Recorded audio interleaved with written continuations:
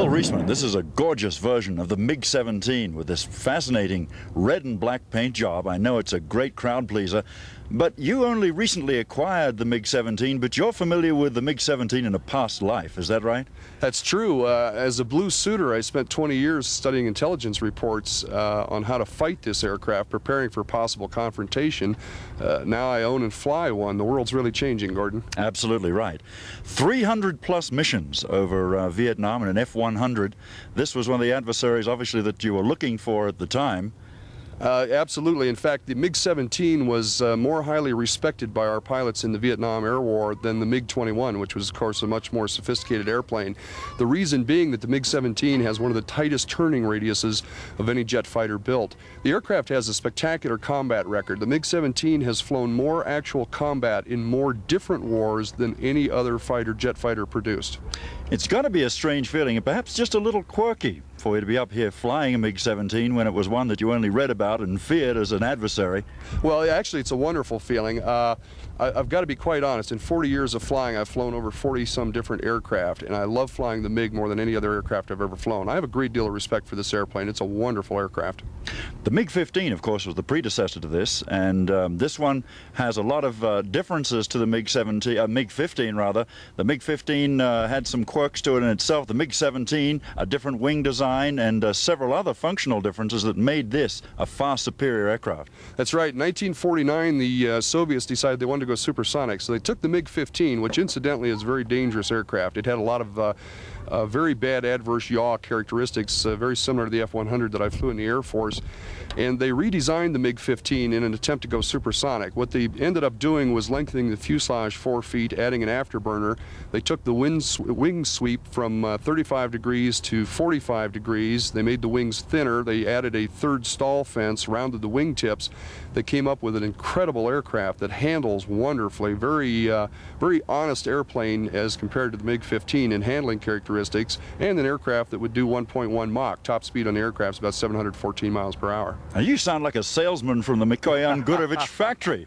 These aircraft, in fact, still used by quite a number of countries as a frontline fighter, right? That's right. A lot of the third world countries still use the MiG-17 as their frontline fighter. And I mean, we're talking about an aircraft here that was, this particular aircraft was built in 1958. So that should give you some insight into the quality of this particular aircraft.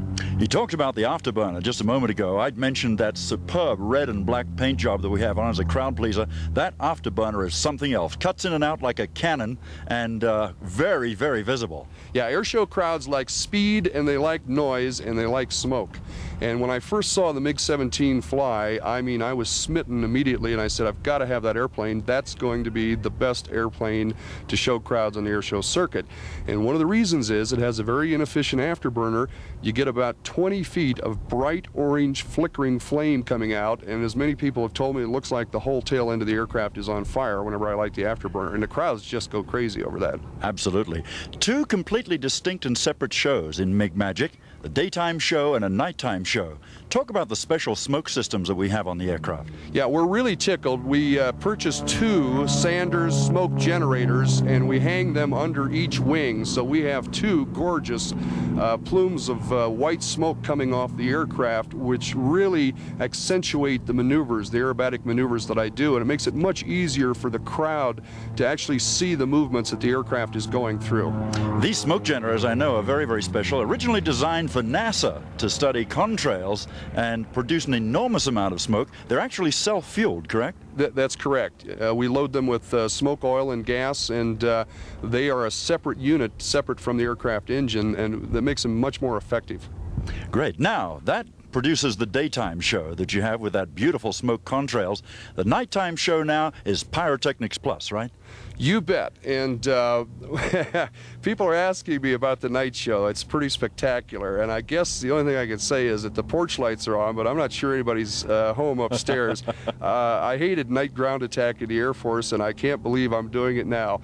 But the reaction by the crowd makes it worthwhile. They just go absolutely insane when they see this aircraft lit up with about 1,000 feet of fire coming out behind each wing, in addition to the 20 feet of afterburner flame that's coming out.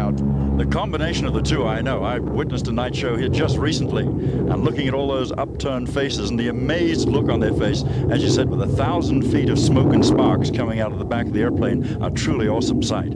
Yes, it is. Bill, we've talked about how magnificent the MiG is as an airshow performer, but an airshow marketing tool. Oh, absolutely. And that, again, was one of the reasons why I wanted the MiG.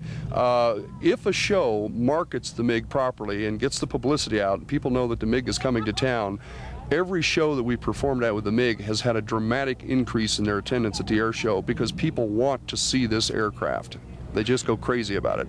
And this MiG, incidentally, is absolutely authentic with the two 23mm cannons, the 37mm cannon on front. That beautiful, screaming afterburner kicks in and out like a cannon. Just flying over town, it has to have an incredible presence. Yeah, every time I go into a show, I usually circle the town, and people come running out to the airport. Every place I land, there's a crowd of people gathered around because they want to see the MiG. MiG Magic, it's the way to go.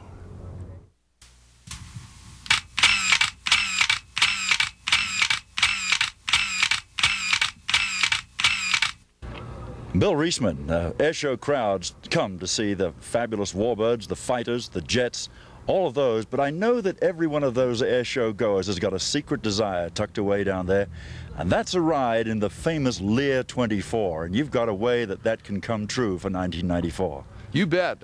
We have a Learjet, 1968 Learjet 24B, which is our support aircraft, and we're actually flying an 8-minute sequence in front of the crowd with the Lear. And of course, you know how airshow crowds love noise and speed, and there's nothing noisier than a Learjet 24B, I can guarantee you.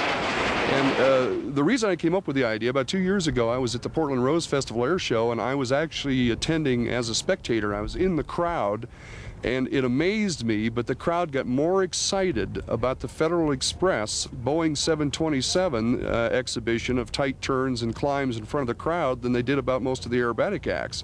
And that kind of told me that there's a niche there for air show crowds where the Lear was going to be a good thing to bring in. Well, the Lear has a power-to-weight ratio and a performance envelope that make it a strong performer also. This is no mere flyby, is it? No, we're not doing a flyby. We're doing really tight turns, steep climbs. The few shows that we've done it at, the crowd reaction has been absolutely astonishing. And you've got to remember that Bill Lear actually built the Learjet as a copy of a Swedish fighter bomber. That's where the original design for the Learjet came from. If my memory serves me correct, and you'll probably correct me, it was also originally designed for one of the two engines that are on it, and the second engine was added because of an FAA requirement. In fact, ended up with way more power than it was originally designed for. Oh yeah, this Hummer has got so much power you can't believe it. I mean, when we rotate on takeoff, this thing just goes straight up like a rocket.